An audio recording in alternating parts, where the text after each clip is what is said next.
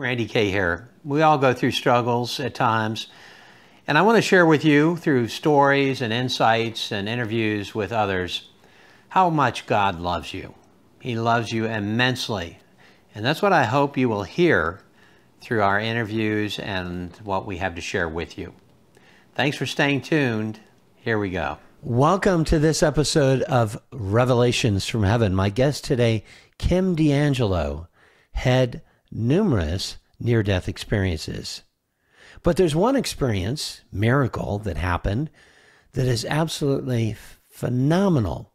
And that is, she was able to experience the crucifixion, both from the perspective of people that were affected by the crucifixion and as Jesus felt and how he experienced the crucifixion.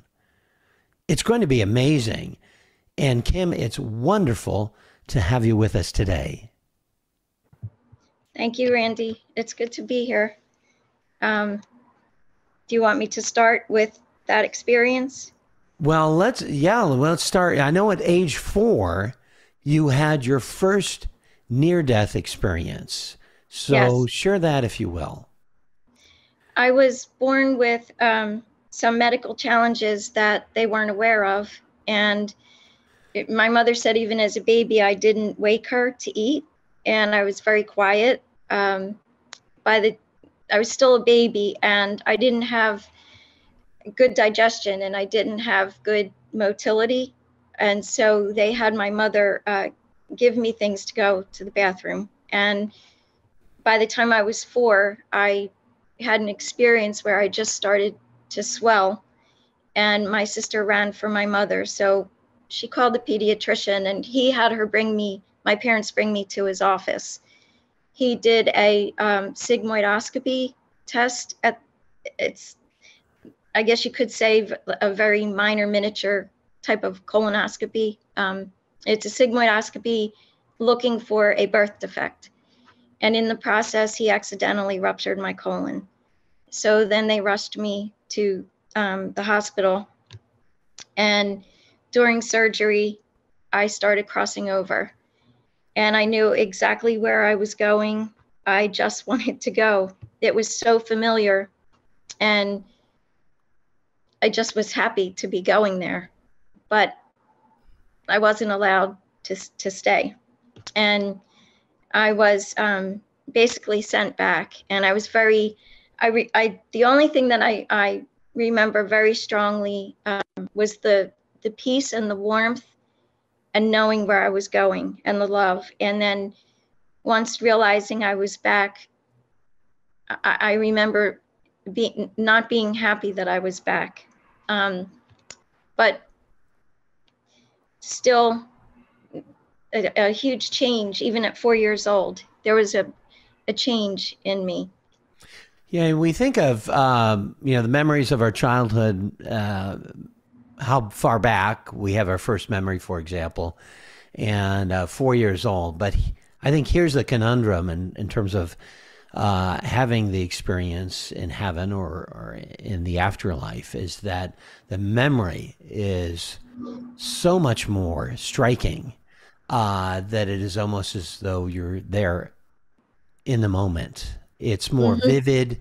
It has greater staying power than any other type of memory. So that's a phenomena that is common, Kim. And I don't mean to interrupt your story because we've got a lot to get through here, leading up to the crucifixion. So tell us about what happened next. So you were changed even as a child at 4 years old, but your physical sufferings were tremendous as you grew older. Yes. So they didn't figure out what the problem was. They just this was in the so I was 1970. I was born in 1966. So this was 1970, and they really didn't know what they were looking for. Their main concern was to heal the rupture and save my life. And I ended up being in the hospital for several months. I had to relearn to walk, relearn to eat. But I do have to say, I was treated so wonderfully because I was the only child in a hospital that didn't take children. So I was I was treated very well. Somehow I didn't realize this until a little bit later, till I got a little older. There was something in me that felt that I was rejected by God because I was sent back. And eventually, when I was older, I was speaking to someone who actually counseled people who people who grew up and as children had a near-death experience, or he also worked with children that had a near-death experience. And he said it's very common for children at that age, when they come back, to interpret it as a rejection.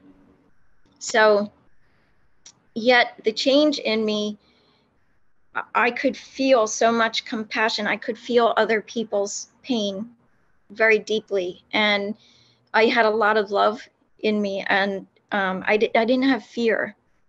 I was very trusting. I also had a great love for Jesus.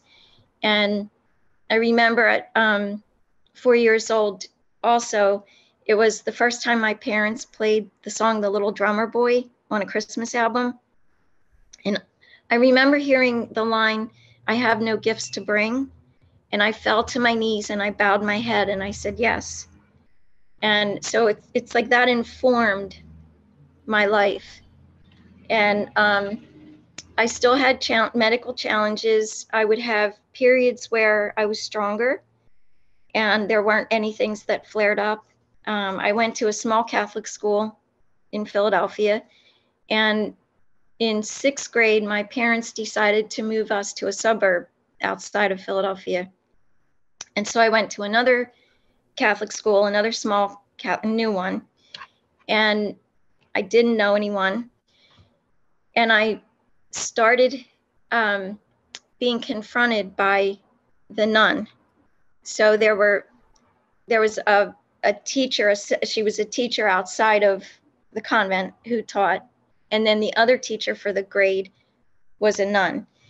And for some reason, she decided that because of my red curly hair, that her words were that I was a temptress and a seductress and problem for the boys. So she chased me through the halls with scissors to cut my hair.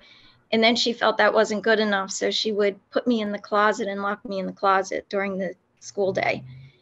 And I remember one day, at first, I was really upset. And I never told my parents because there was always something in me that even when my sister did something I didn't tell on her, like I just wouldn't share things. And finally one day when she opened the door and she said, "What do you have to say for yourself?" And I knew that I knew this was not right. So I finally told my parents, and the nun was trying to get me expelled from the school. So my mother decided the next year, 7th grade, she was going to transfer me to the public school. So she did, and I went to this new public school with, it was so big. It was such a culture shock because I was used to a small Catholic school in a uniform, and I was doing a book report in the library, and I came out of the library and I was walking down the hall and out this one door. I would always leave by this one exit because we lived down the street from the school. And as I was coming out, my friends, boyfriends and friends who were part of the football team, they said hello to me. And the next thing I knew, they grabbed my wrists and my ankles and they dragged me into the boys' bathroom. It was 10 of them. And they just started attacking me. And I fought and I fought and fought. And eventually, once I could get away, I ran into the hall and I ran out with, I didn't have much with me. I didn't even have much on. And I ran down the street to go home. And I sat on the front step the rest of the day waiting for my parents to come home from work. And I told them my father really wanted to do something. He wanted me to press charges. And I immediately said to my father, I said, I don't understand what has happened to them, that they have no love in them. What happened? What are they not getting that they would do this? And then I shut it down. I just shut it down. I would never talk about it again. I didn't let my parents do anything. And I blocked, it wasn't fully blocked, but I think I blocked a lot of it. And How old were you at the time, Kim? I was 14 going on 15. Oh my. Oh my. And so then I was a straight A honor roll student, and my grades fell. And then I was attacked again at 17, and just really, I nosedived. I couldn't cope. And because of what the nun had said, and her chasing me and saying all those things about me and locking me in the closet, I believed that this was my fault, and that because of what she said, it must be true. And so I brought this on myself. That was what I believed. Mm. And then so when I was 17, I started drinking and getting high. And my poor parents, they didn't know what to do to help me, because they felt really bad. They knew why I was doing it. And so there was a concert in Atlantic City. It was a Beach Boys concert. And two of my friends wanted to go to the concert. And so they brought me to the concert. There was over 1 million people. And that night, I don't know how to swim. And I decided I was going to swim in the ocean. And so I started drowning. And somebody in that entire crowd who knew someone I was friends with who would eventually become my husband, he saw me drowning. He didn't know it was me, but he said to his friend, there's somebody drowning. And he swam out and he saved me. And I made it back to where we were staying. And then the next day, we were getting ready to leave, and a woman came up to me. She didn't even go near my friends. She just walked right up to me. And to look at her, she looked, you could tell that she was much younger than she looked. And she looked very ragged. And something in me said she's an addict. And she started asking me for money. And then as soon as she started asking me for money, I looked into her eyes, and everything in me said, no, she's an angel giving you a message that you have to stop. And as soon as I got that message inside, she turned around and walked away. And What then was that? What was that message, Kim? Do you remember? That as soon as I said to myself inside, she's not an addict, she's an angel giving me a message that I have to stop. It's like I understood if I don't stop, I could end up down the wrong road. She was telling you to stop the addiction or the drug Yes. use. To stop. She was showing me if I didn't stop what I was doing. Mm-hmm. And so everything in me said she was an angel. And so then my friends were standing there, and they just looked at me and said, what's the matter with you? And I said, from this moment on, I don't touch any alcohol or anything. I don't do anything anymore. And we got in the car, and I didn't speak the whole ride home.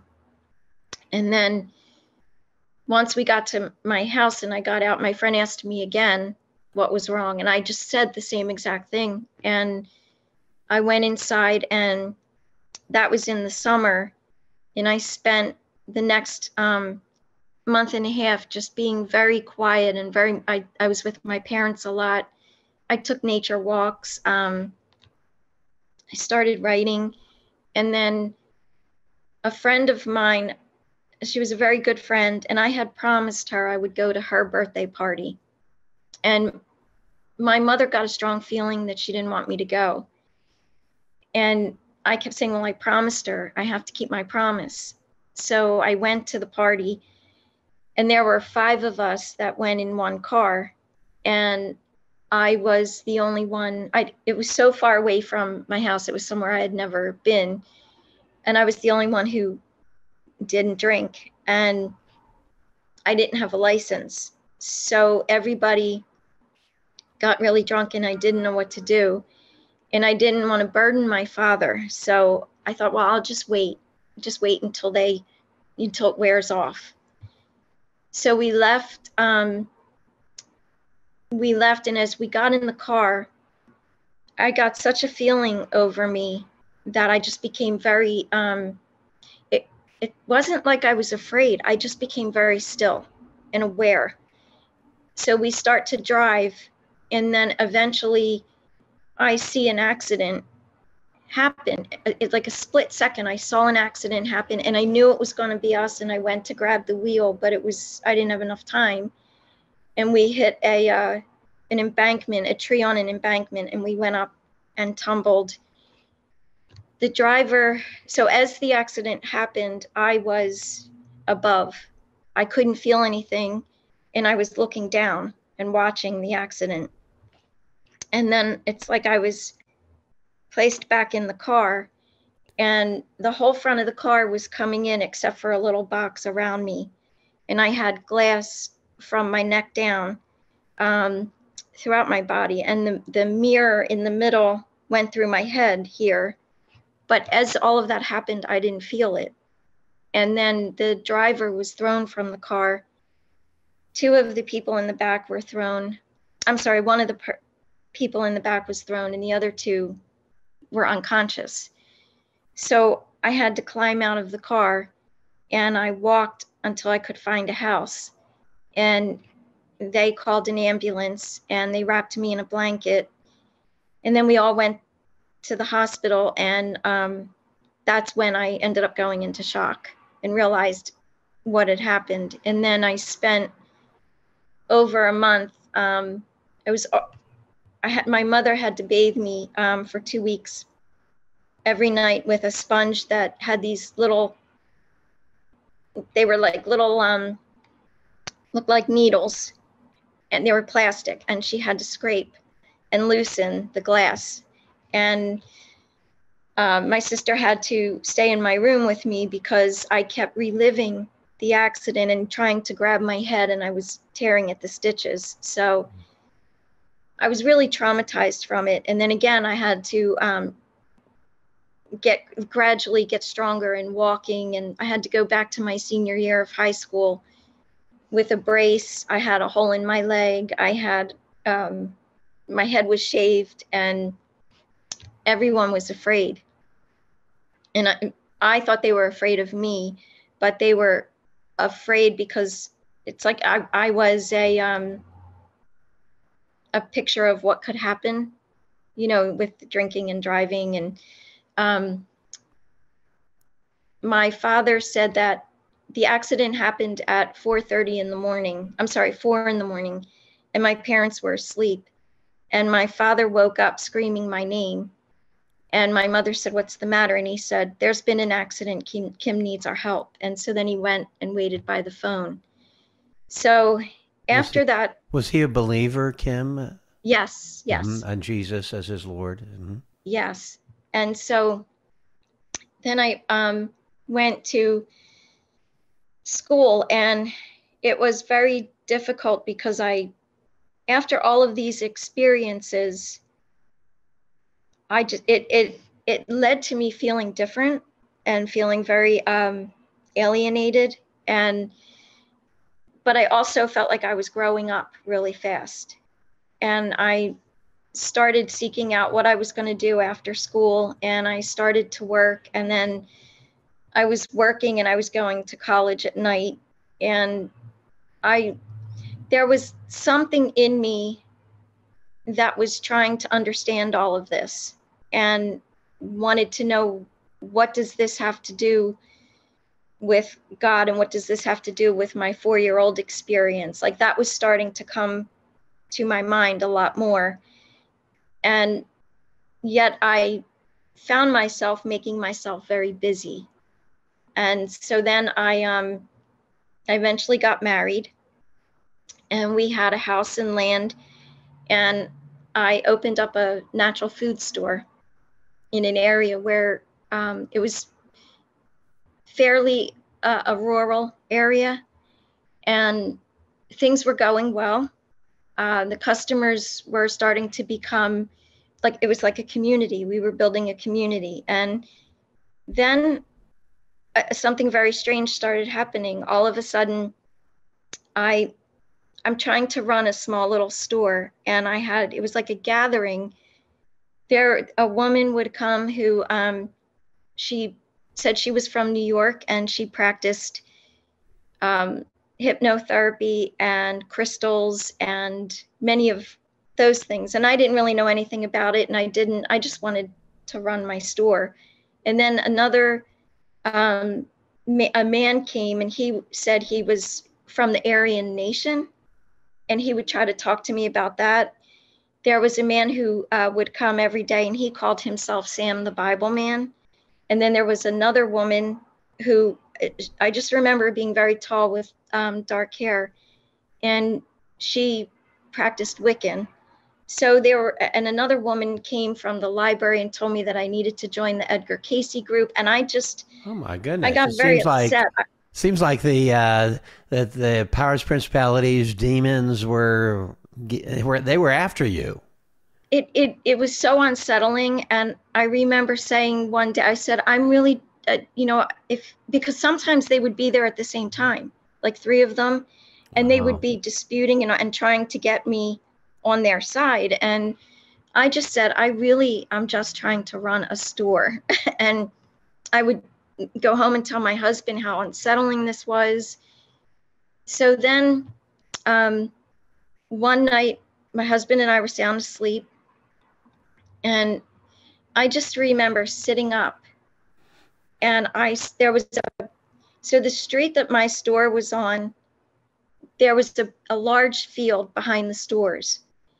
And I never really knew what it was for, because it never seemed like it was used. It didn't seem like anybody was ever there. So I kind of ignored it. But this one night I was awoken, and I saw there was women and child and animal satanic worship sacrifice ceremonies going on. And it was so horrific. And my husband woke up, and he saw me, and he was shaking me, and he was asking me what I was seeing, and I couldn't even talk. And then I couldn't go to sleep. So when morning came, I got myself showered and dressed, and I went to my store. And as I parked my car and went to go to the door, right in the parking lot in front of the door were bones put in a very strange shape, and then in blood it said, "We don't want you here." Immediately after that, there was damage to my store. My husband and I found out we had carbon monoxide poisoning in the house. I had 2 cats and a dog, and one after the other, they died.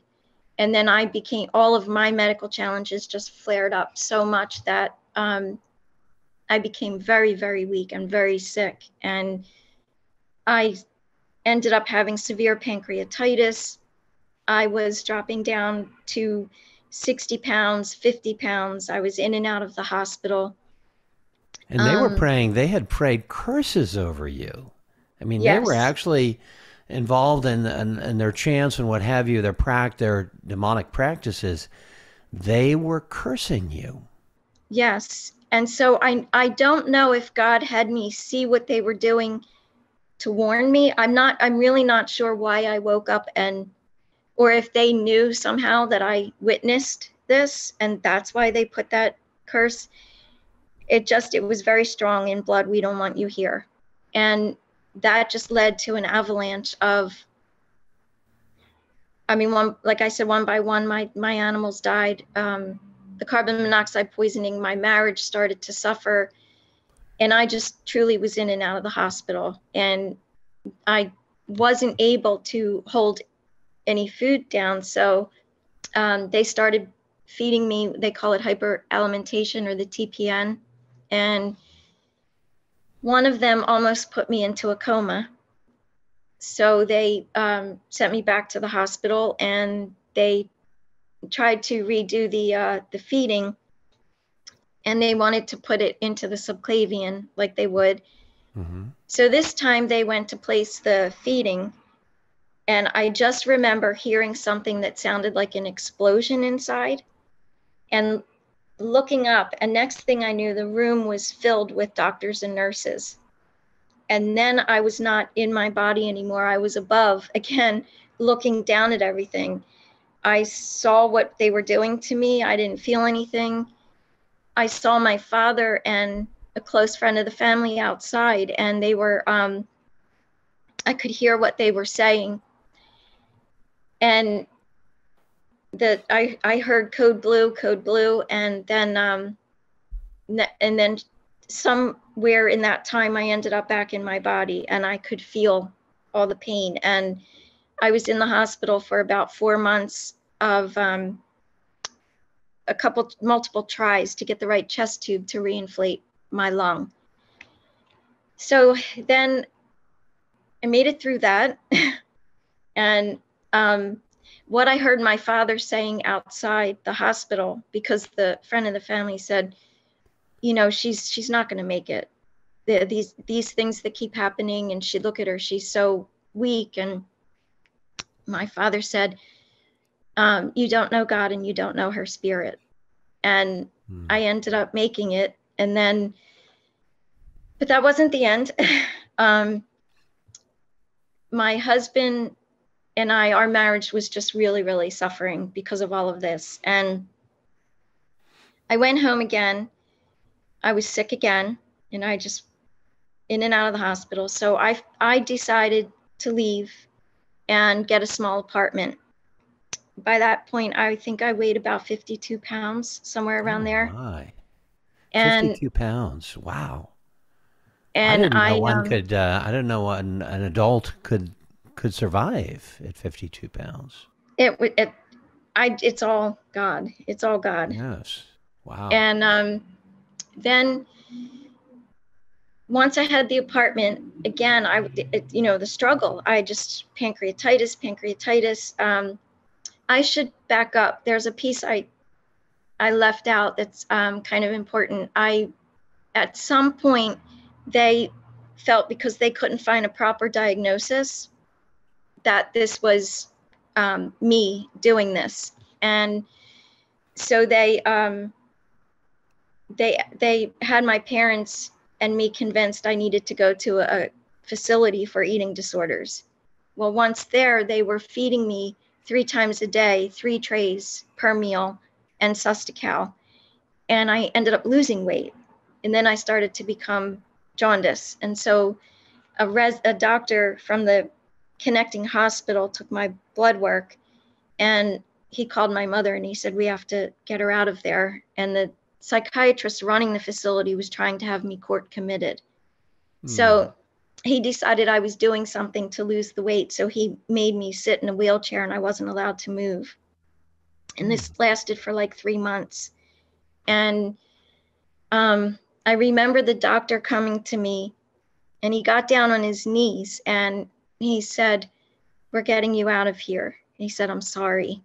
And I just one tear down my cheek. And I think I was just so, there was a combination of numb and surrendered and kind of confused. I don't understand all of this. And then I was transferred to the medical hospital, and they had the top psychiatrist from Philadelphia evaluate me, because that other psychiatrist was determined to have me court committed. So the psychiatrist from Philadelphia sat with me for over an hour, and when he went to leave, he just took my hand and he said, you're a woman whose voice is not being heard, and he wanted me to write you up, but wait till he sees what I write. And then they brought in a new doctor, and he was a top research doctor for cystic fibrosis. And he started putting the pieces together medically. And then I went back home to my apartment, and all through this, my mother was with me so much through this. I mean, she would leave work. She was coming to every hospital. Sometimes she slept at the hospital with me and helping me with my apartment. So at some point, now my husband and I were still married, but we were separated. So then I had, at some point, felt that, and the doctor who thought this was cystic fibrosis wasn't sure. So there was still some like vagueness. And I got to a point where I sunk into, I felt that all of that spiritual warfare that was going on was my fault. All the things that happened, the rapes when I was younger, my fault. Like my marriage falling apart, my fault. And my parents now suffering, my fault. So they had sent me home with a prescription, a bottle of Demerol, and I never took pain medicine orally, but it was 100 tablets, 50 milligrams each. So I went home on a Sunday morning.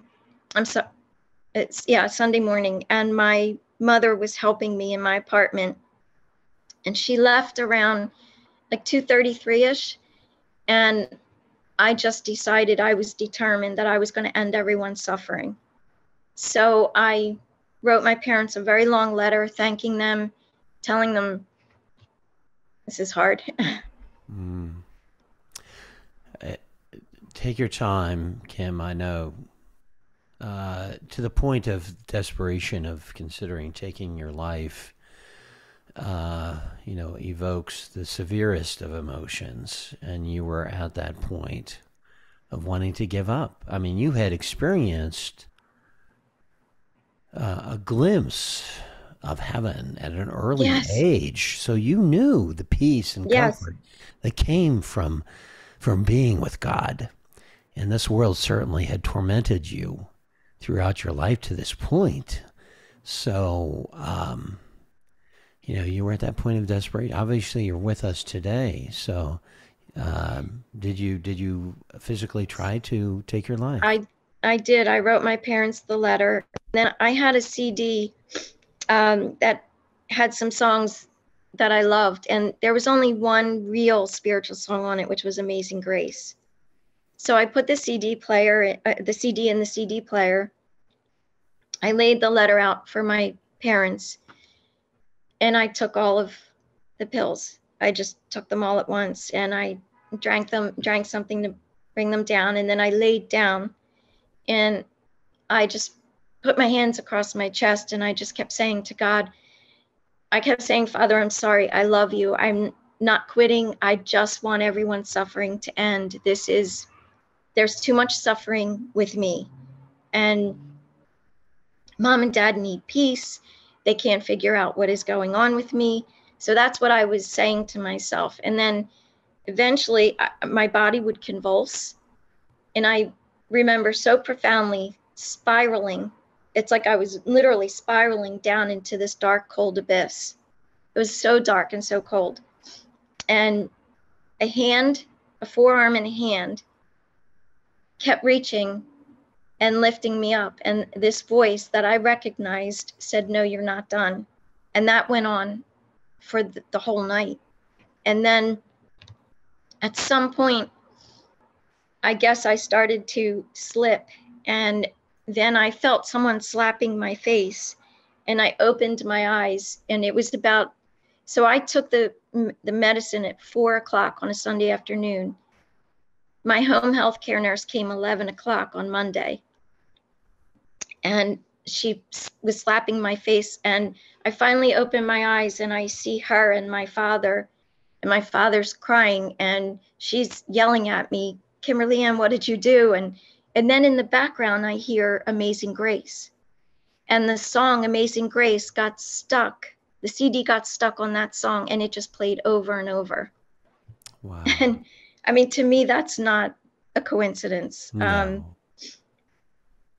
And then they rushed me to the hospital, and they ran many tests. And my father said that while he was in the room with me, he was just praying, and he was so nervous. And he said all of a sudden there was a warmth around him and a peace.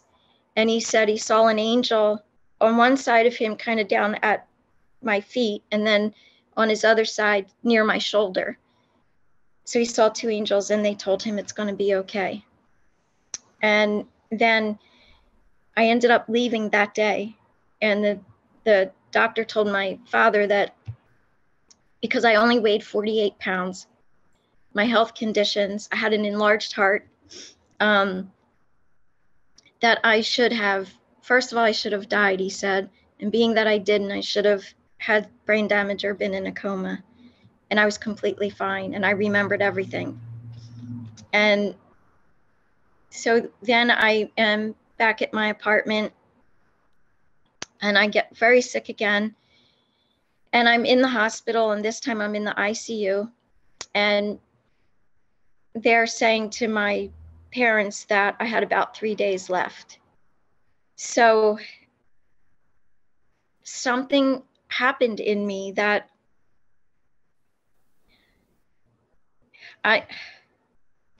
I was so surrendered, and I had a peace. And I said, God, I'm whatever you want. And I said to my mother, I would really like to die in love and warmth. Can I die at home? I don't want to die in the hospital, because I had just spent so much time in the hospital. And then I asked my doctor, and my mother and my doctor talked about it. And my mother very, very courageously said yes. And then I went home to my mother's. And well, while I was in the ICU and they said I had 3 days left, my husband gave me divorce papers. So I knew that, but I didn't have any animosity. Eventually I did feel hurt from it, but I didn't have animosity, because somewhere deep in me, I knew a lot of this had to do with what happened in front of my store and what I saw, but I didn't know how to articulate it or fully understand. So I didn't have animosity toward him. And I actually was filled with compassion and just such surrender to God. And so my mother and father brought me home, and my parents said they took turns praying by my side. And I slept for days without realizing how much time would go by. And then I would wake up for a little bit longer and a little bit longer, got a little stronger. And then eventually I was just leading a very simple life. And I truly was living, I have no idea when my last breath is. So I was very much living in the moment, and just really seeking God and resting and praying. And I started to hear that voice, and I describe that voice as, it's like gentle yet thunderous rushing water. I know that voice, yes. And you can't not know. Once it speaks, you know exactly who it is. Yes. And so as I was getting stronger, one night as I was going to sleep, I just said out loud to God, I've been through so much. You've brought me through so much. Somehow I'm still here. And I said, I just want truth. I want truth. And I said, I don't want any teaching between you and me. I don't want any creature between you and me. I don't want any voice, not even my own. I said, at this time, I was really, I was very sincere. And I said, I don't even want the Bible, and I don't want how Jesus has been taught between you and me. I want absolute truth. And I went to sleep, And the next morning, as soon as I woke up, that voice said to me, the only wrong turn you can take is to deny my love, my will, my grace. When you are full of doubt or worthlessness, that is not my voice. That is not how I speak to my children. And that, so I wrote it down as soon as he said it to me. And I reflected on it again and again. And then I felt him leading me to the Bible, and I went more deeply into the Bible, and things, it's like the Bible was coming to life in a way that I can't express. I would read things and feel like I'd been there, or that's the only way I can say it. Just felt so real. And then I started feeling a much stronger presence, and it's like my heart was just calling out to Jesus. And I remember when I read where Jesus says, I have not come to live of my own whim, but to live the will of the one who sent me. It literally felt like somebody pierced my heart. And I started reflecting on my life, and just, it was something in me was saying, I'm his. And then I still was having medical challenges, and they were treating me more, with the cystic fibrosis. And then because of all of the challenges that my body went through, I had autoimmune conditions surface. Mm-hmm. So at one point they had me on a chemotherapy medication once a week, and it could cause cold sores. And I was also getting a possible cancer diagnosis. So I had a cold sore that I had for a few weeks, and it wouldn't heal. And I woke up one morning, and I remember being in the kitchen, and I said, here we are again. And I just started screaming out, and I said, I don't know why you're keeping me here. All of this suffering, it's just suffering. And I screamed, I got on my knees and screamed, Jesus, this lip won't heal. And I had been blotting, trying to stop it. And he came and stood in front of me, and he just showered me. And I pulled the napkin away, and his crucified form was on the napkin, and my lip healed. His crucified form was on the napkin. Oh my. And I couldn't talk I showed the napkin to my mother, and she just hugged me and held me. And I couldn't talk for a couple days at all. And so he was drawing me. It's like he just kept drawing me and closer. Yet he wasn't giving me an understanding of all the suffering. But the love was just drawing me. And so then I became more and more devoted. And then one night I was washing my face, and you know how when you wash your face and you kind of you lift up and you're just washing it, and all of a sudden I became a black silhouette. It's like I was gone, but light, this golden electrical light was all around me. And I dried my face, and I remember just going into my bedroom and sitting on my bed and just holding my arms and saying, is that you? That's your light. That's you. And what I kept hearing was, you are the light of the world. And I was saying, we are the light of the world. Like that was deepening in me. And I wrote, I do not have life because I have breath. I have life because of his light. And then I started to go, I'm sorry, do you want to say something? No. I was just thinking about he's the light of life. Yes. So then I as these things were happening, I was, it's like he was withdrawing me from the world for a bit. And I became my life just became very much about him and prayer and living a very simple life, and still not knowing how long am I going to live, because the other thing that they discovered accidentally, which is what they should have found when I was 4, is that I was born with a collapsed artery pressing on my duodenum and small intestines that causes lack of blood flow, and it's inoperable. So everything they said, the cystic fibrosis, the artery, you're not going to make it past your 40s, at the most your 40s. And so I was in my 30s at this point, and I was approaching 40.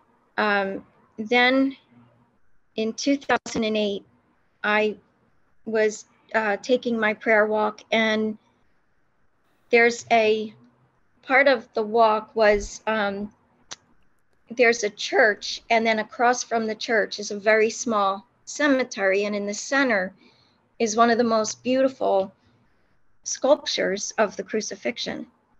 And so every day I would go before it, and I would just be quiet and still, and I would sit and place my face on the feet, and I would just pray, and that would be my place to go and pray. And then I would walk back home. And this one particular day, I start walking toward the sculpture, and the next thing I know, I'm actually seeing the entire crucifixion. The sky changed, everything changed, and I was witnessing it. And I was in the midst of a crowd, and I fell prostrate on the ground, and I started dragging my body and reaching out my right arm and just sobbing and saying, I can't get to you. I dragged it was like I was dragging myself. And then I got to the feet where I would sit. And this time, instead of sitting, he lifted me up into himself. And he had me experience what he experienced. And he had me look out at the crowd, out at us, humanity. From his eyes, I experienced, it was like looking out and seeing all the pain, and seeing that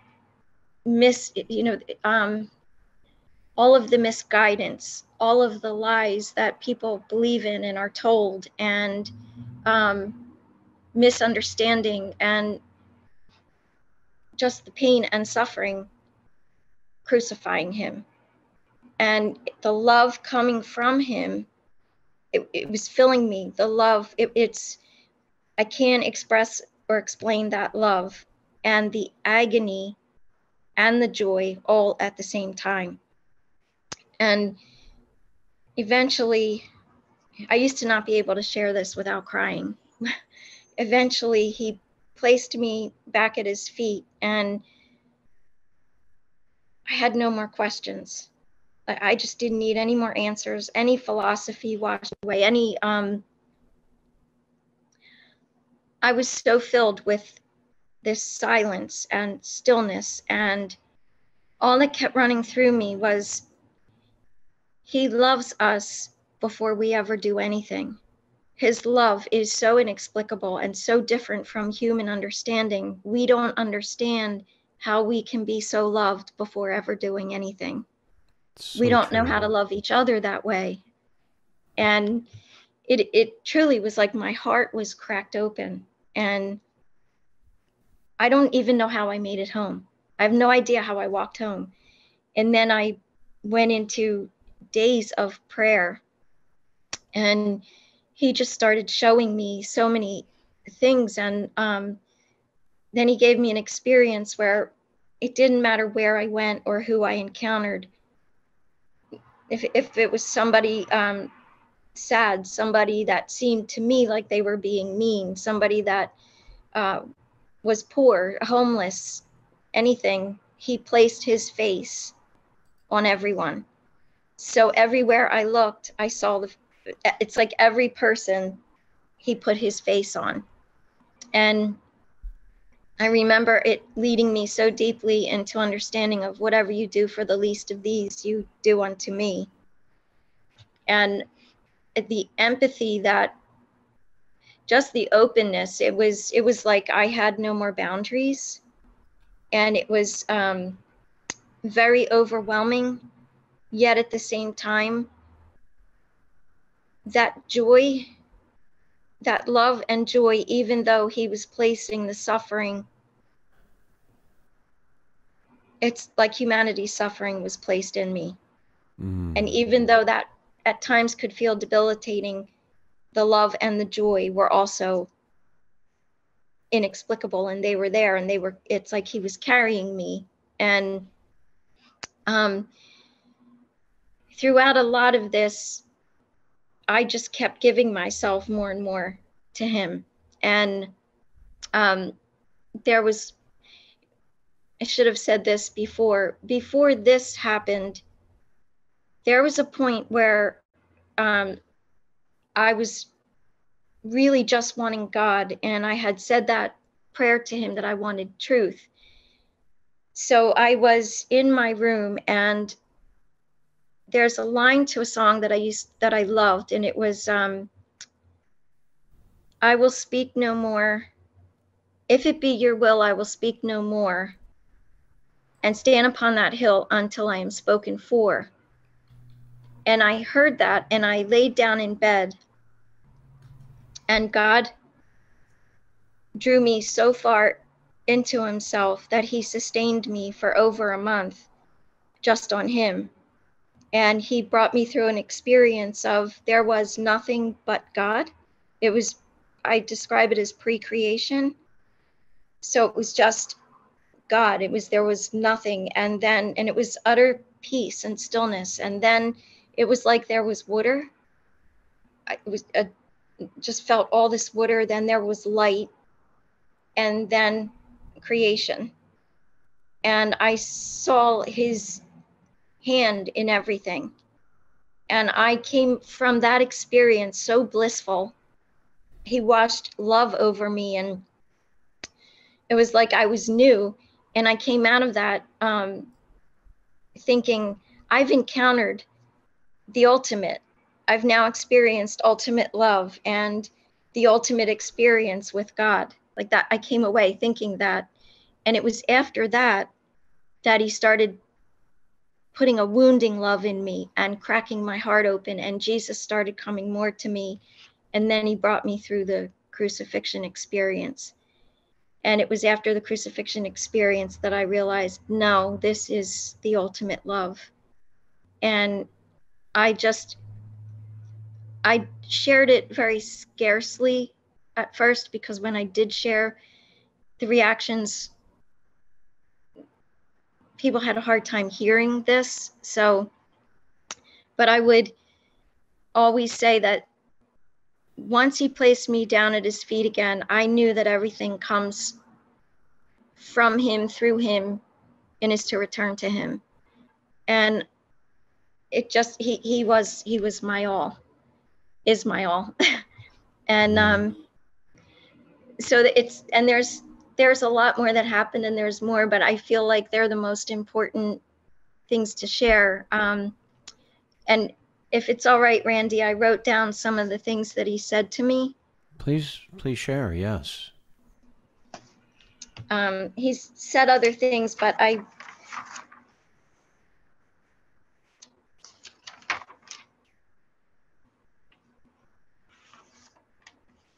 By the way, while you're looking that up, Kim, I just an observation here. It may be a Holy Spirit impartation. I'll give God the credit if it resonates with our audience, and that is what early on when you said or asked God to reveal only the truth, and of course Jesus explained himself as the way, the truth, and the life. I also follow that no one comes to the Father but through me, but he is the truth. So John 8:32 says, you shall know the truth, and the truth shall set you free. Yes. So you were set free for this revelation of the truth. But I believe also the Holy Spirit gave you that revelation or that desire to know his truth, because he is the truth.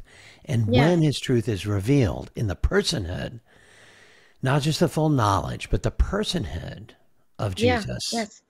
that frees us. Because you, and people may be asking, I'm going to give you that time to share what God told you here in a moment. But some may be asking, okay, why so many miracles? Why these special seeing the crucifixion and feeling, having the empathy with Jesus, and feeling, sensing, having the empathy with the people, and why so many of these miracles? And I believe it is because of our sister Kim had gone through so much suffering that Genesis 50:20, what the enemy intends for harm, actually it's spoken as what it's spoken as what others had intended for harm, God will turn for good.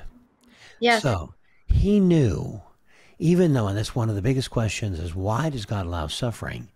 But even through the suffering, it was not imparted by God, by the way. It was imparted by these others, other powers, principalities, not even the sorcerers and the Wiccans and all of that. It was the spirit in them and upon them Yes. that was Yes. doing these attacks. It wasn't God. But God knew all along through this that he would turn that for good, so that this temporary suffering for a moment in the span of eternity would be turned to release. And we're going to see releases, by the way, Kim, I know it, of people who have been in bondages that they don't even know about. They're going to be freed. So back to you on what God spoke to you about, please. Um, just before that, if it's okay, Randy, I wanted to share this. I probably should have shared it in the beginning, but when I was very little, I had these two recurring visions. And one was I was in a circle. There was a circle of us, and we were just wearing these very plain tunic-like things, and we were holding hands, and we were singing in harmony to God. We were in joy, harmony, love. The other vision was it would be like night, and this entity would be chasing me, and it would chase me. I'd be on a bridge, and it would be chasing me, and it would grab me by my throat. And just before dying, it's like I would be released and get to the other side. So at some point I became so afraid, because these were, it was just reoccurring, and I just wanted to sleep in my sister's room. And she was my older sister, and it annoyed her. So then I started lining my window, every area in my bedroom, with all my stuffed animals. I thought they were going to be my, my little protectors. But something in me as a child was seeing, and seeing maybe memory, or it's like I was being given this vision of these two things, and then all of these things happening in my life. And even after Jesus took me through the crucifixion experience, I was confronted again by that entity, and I was walking to meet my mother, and it kept trying to say to me, it wanted to study this and study that, and that I needed all these different things. And I kept saying, for me, it's Father, Son, Holy Spirit. I'll pray for you. And then I would try to walk a little more, and it would drive. It was in a car, and it would just drive around and come. I knew it wasn't a person. It's like the antenna just went up. And I know this can sound crazy to people. I know a lot of people have trouble believing in these things. So then I was in my bedroom, and I did start praying for it. And I was lifted off of the floor and thrown across my room. And then that night I was being lifted out of my bed, and it was choking me, and it was saying kill over and over. And I didn't have much strength, but I just kept saying, Jesus love, Jesus love. And I kept saying it. And then my mother came in, and then it stopped. and I landed back down, and she just grabbed me in a blanket and took me downstairs. And I stayed downstairs for 2 weeks. I was very afraid to go upstairs. And I finally went back up into my room. And at that point, it basically ransacked my room. And I had a candle in the room, and it lit the candle and burned it into a beastly looking face. And I screamed, and my father came in, and he looked, and he just hugged me. And then I just started crying, and I said, "Why me? I don't understand." And then I went back downstairs. And at the same time, even though that was happening, Jesus was coming so close. And the understanding that I got from it, he was giving me a lot of his experience. And he was also giving me like, from all of these experiences, I couldn't look at anyone and judge anyone on their spiritual growth or their level, or how they are spiritually. I couldn't look at anyone and say that I'm doing better than them, or I'm right and they're wrong. He filled me with, it's almost like I was brought into such humility that I just became more and more devoted to him, and abandoning myself to him, and finding all of my strength in him. So I'm sharing that because, and I know I'm not alone in this experience. I've met a couple people that I've met a lot of people who think that once you have an experience with Jesus, that your life becomes smooth and you're going to prosper and you're not going to have hardship. And I've learned that that isn't true. That isn't always true. And he's filled me with loving him for him, and loving for the pure sake of love, not loving him for any reward or any gift, or to make me anything. It's like the love he kept pouring into me. I knew he wanted me to love in that way. And so that's what it's like I gave him my life as prayer, and that's what my life has become about. And now I'm devoted to caregiving for both of my parents. They both became ill in 2015, and so I'm their caregiver now. So I feel it's important to share that, because I do meet people who, they feel that they've done something wrong, or God doesn't love them, or they're not worthy because they're having such a hard experience. And I've just learned that we don't merit anything, that it is all grace. It is, and this is a fallen world, and we live within fallen bodies for various reasons, genetically and spiritually in some cases, because this is a fallen world. And this is temporary. The Bible says this life is but a mist. So, and the great news is that in heaven, certainly there will be no memory even of those sufferings. But it's accentuated the impact of your ministry, Kim, because you speak with a voice that cannot be denied. And I just an aside, and we'll get to what God told you here in a moment, the words that you wrote down. But I've been in, for a period of time, I was in deliverance ministry. It's very tough to be in that, because you're seeing things, hearing things, and being at the effect, and the enemy is coming after you in the process, trying to get you down and speaking lies. And we've seen, movies that don't depict accurately what that's like, deliverance. But it's bizarre. But look at the book of Revelation. That's bizarre. Yes. Look Yes. at Jesus walking on water. That was bizarre.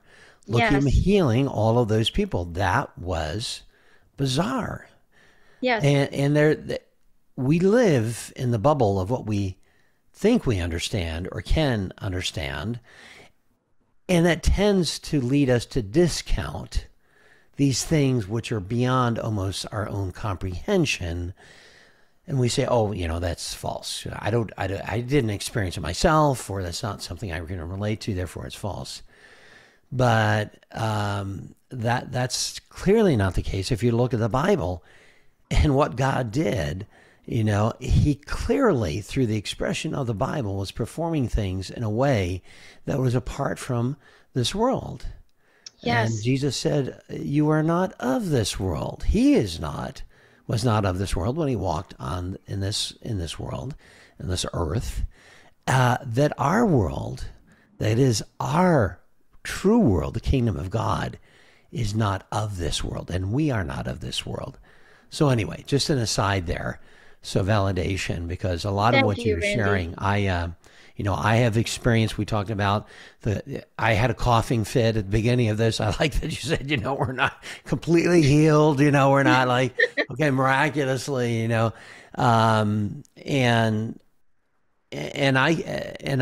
we had technological difficulties when we began. And I remember I said to you, well, this is going to be a good one because the enemy doesn't want this to happen. And there were things cropping up, and it was kind of laughable because it's like, you think you're going to get the last word in this? Right. Right. Romans 8:28, all things work for good to those that belong.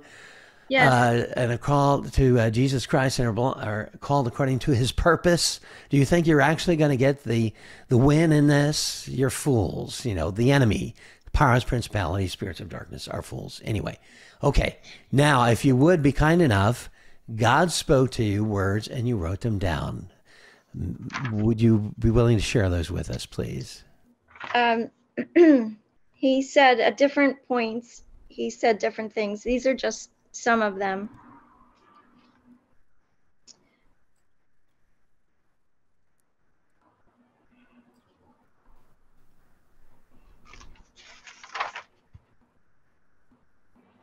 He said, your ticket has been purchased, bought, and paid for with no debt incurred. You only need to remember my love is always with you, and in this love is always where you need to be, and with me is always who you are meant to be.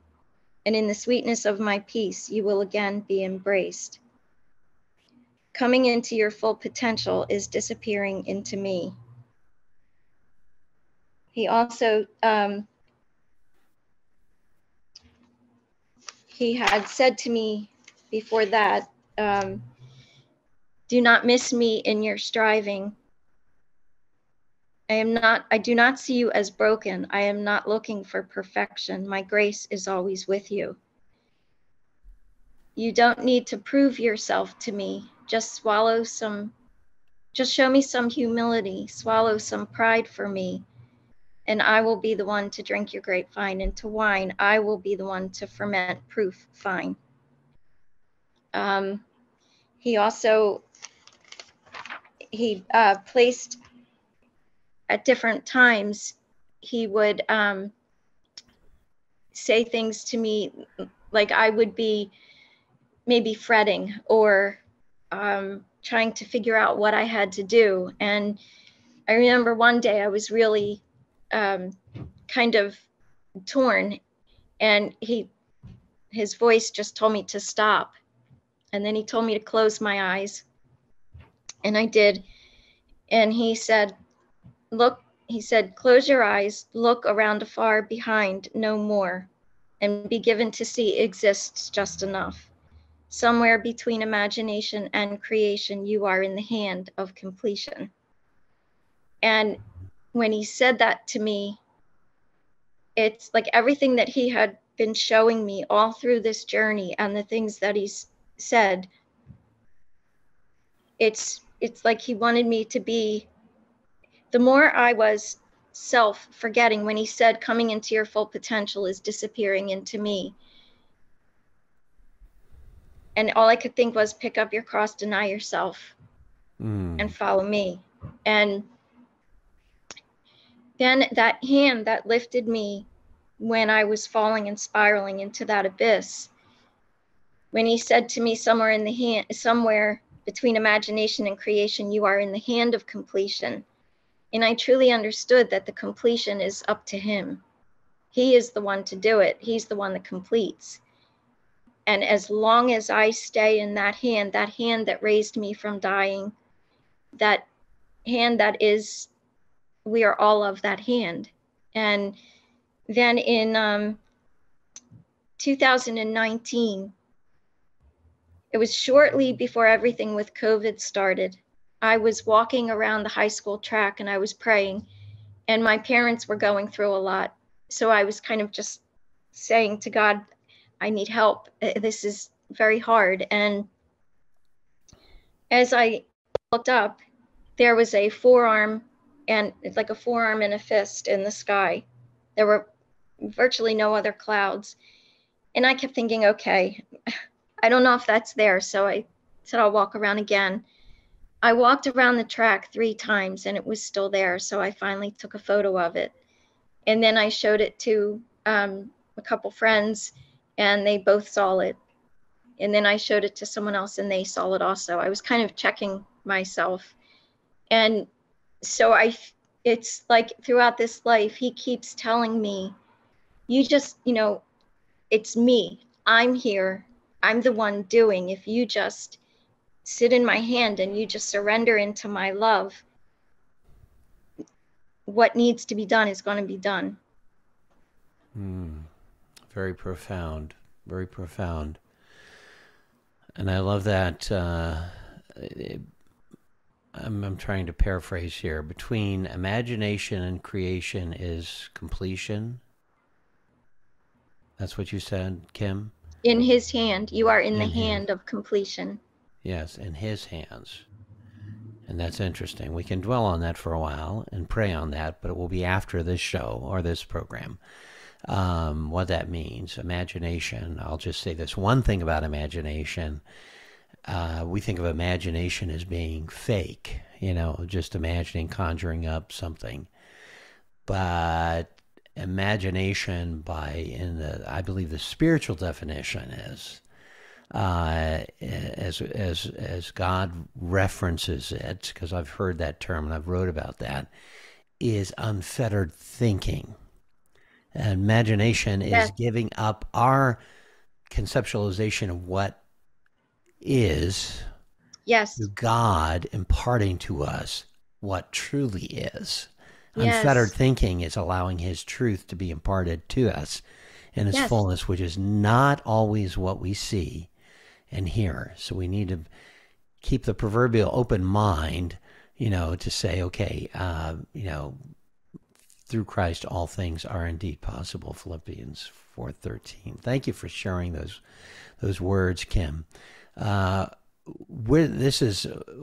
This is going to be powerful for a number of reasons. I believe God is going to speak out, the Holy Spirit, that is, some words for people who are watching or listening to this as we pray. So don't log off, because we may be speaking something out for you and you'll miss it. And it may affect your life going forward in a positive way, as everything that is through Christ is positive and for the good. So you don't want to miss out on that. So Randy, I would just like to say, even with all of the experiences and the suffering, I don't look at it as negative. There are times I have, but I don't.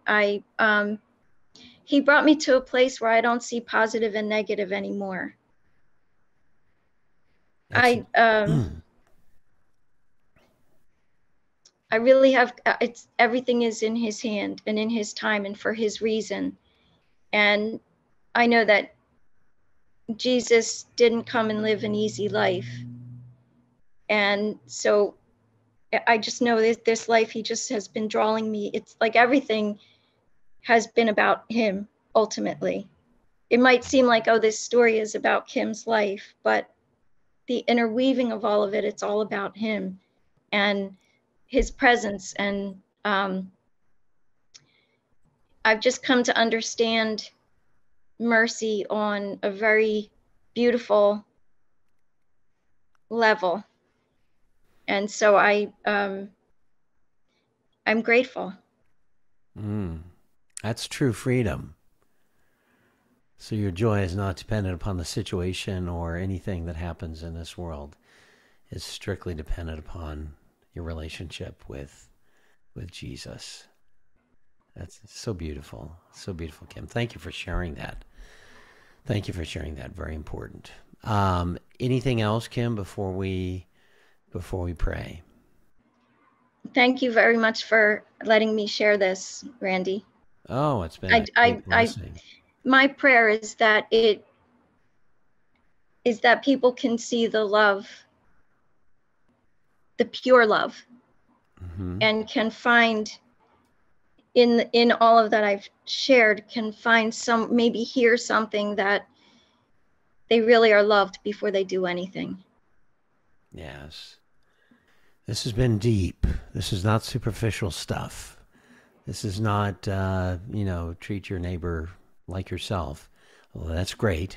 Second commandment by Jesus, love God with all your heart being the first. But this is truly deep. It goes to revelation. It goes to the spiritual revelation that causes transformation in our lives. So now you're watching or listening to this, and we are speaking God's authority now in the name of Yahweh, Yeshua.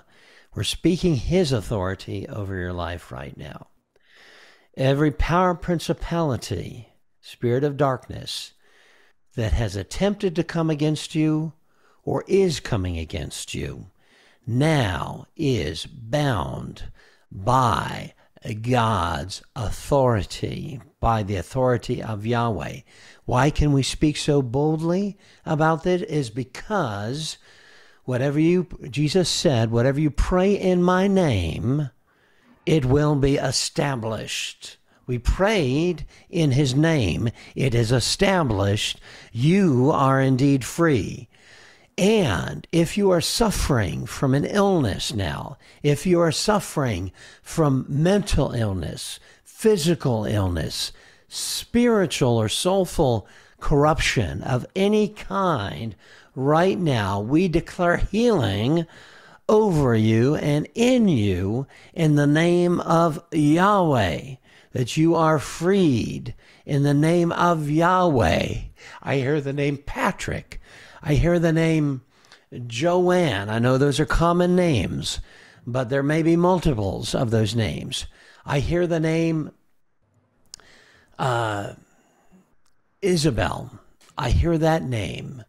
There are multiple names coming to my mind right now that you have been released and freed of what God. That doesn't mean that you're going to maybe walk out of your hospital bed right now. It means that here in the heart of hearts, you are made free, and you may indeed be free to have experienced your miracle in the physical, especially in those instances of mental illness.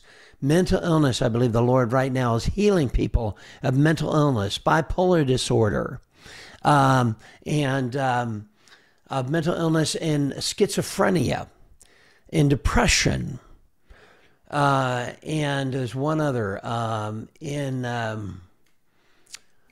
it'll come to me here. There's another disease that he's freeing people of right now, freeing of mental illness. In Jesus' name. Kim, other things that you want to pray or you're going to speak forth for our audience right now? My greatest prayer is just that anyone listening will come to know who they truly are in Christ, that his love is the ineffable, ultimate love. It is the truth, it is the way, and it is the life. He is all of it. And that his arms are open.